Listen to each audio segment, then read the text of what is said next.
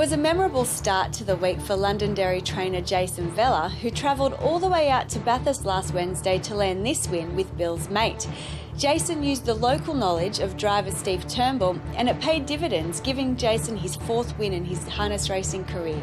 In front now is Bill's mate. The grey's gone to the lead. Tullow Slover went into the gallop. It'll come last. Along the inside next now is Mr. Wilbur, and then came behind them Just a Cool Joe, and sneaking between them Headline Hunter. But the grey Bill's mate, if you're picking horses on looks, that's the one you'd back. It's got aimed by about 6 or 7 metres.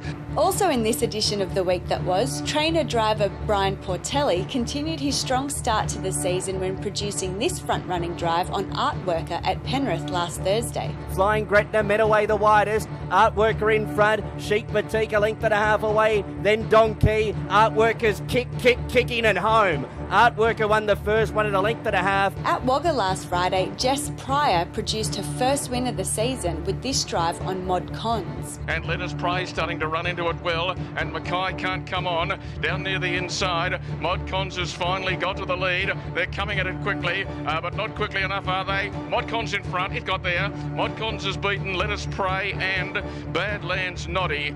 Also at Wagga last Friday, 2 heats of the Indigenous Drivers Series, the JC Caffin Plate, were held with reinsman Jeff Brown and Danny Gibson getting the cash. This was Danny's win with On the Straight and Narrow, which ran a career best 156.8. On the straight and narrow, doing a little bit the better. Blackbird Power trying to fight back, but on the straight and narrow. On the straight and narrow has raced away, won it by 2.5 to Blackbird Power. Norm's Courage is third. At Bathurst on Friday, the inaugural harness racing version of the Bathurst Shootout was run and won by Modern Era, who went into the final with the fastest shootout time trial and led all the way from barrier 1. Getting clear now is Modern Era. It's starting to put down the pressure on the inside as Miles Above. Back and forth as It's All About Lou. On the outside, Modern Era moves up, and the fastest qualifier will win the shootout. In front on the line was Modern Era to defeat smack dab Shannon, who was game. It was a memorable night at Newcastle for driver Matty Young, who landed yet another double.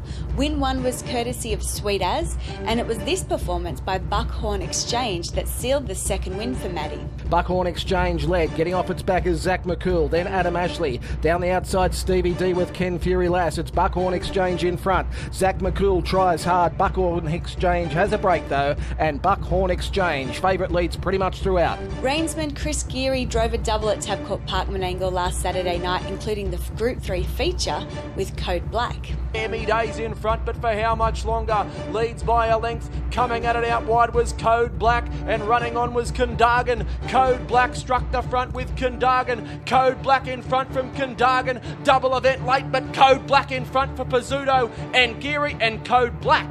Also at Menangle last Saturday night, young driver Dan Morgan also continued his good strike rate when producing this winning drive on Sweet Ava. It's Valoroso Hanover, joined by Cleaned Out. Cleaned Out took the lead from Valoroso Hanover. I'm Twice to the Light. It's a train wreck. It's climbing over their backs with nowhere to go, and Sweet Ava's dropped on them out wide. Sweet Ava took the lead and got up to win the last. Future Stride second. Oh, it's a tragedy. I'm Twice to the Light should have won by a mile.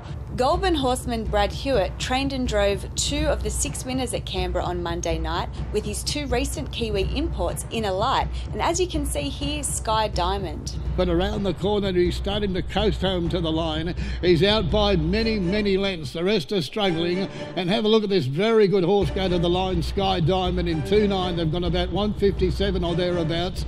Reinswoman Lauren Tritton was in some close finishes at Menangle on Tuesday afternoon, but none as close as the last race, where the judge could not separate her drive Burning Cash with the David Morris driven A Passion for Aces. But have a look at A Passion for Aces. It quickly levels up, goes on by. My Elusive Dream gets into the clear. Burning Clashes flooding home when it's all over. The leader still is A Passion for Aces. Here's Burning Cash descending. The post looms nearly a dead heat. They're very wide apart. A Passion for Aces had a slender margin just prior to the wire, but diving at it, Burning Cash, and it's made it interesting. And that was another edition of the week that was. Thanks for watching.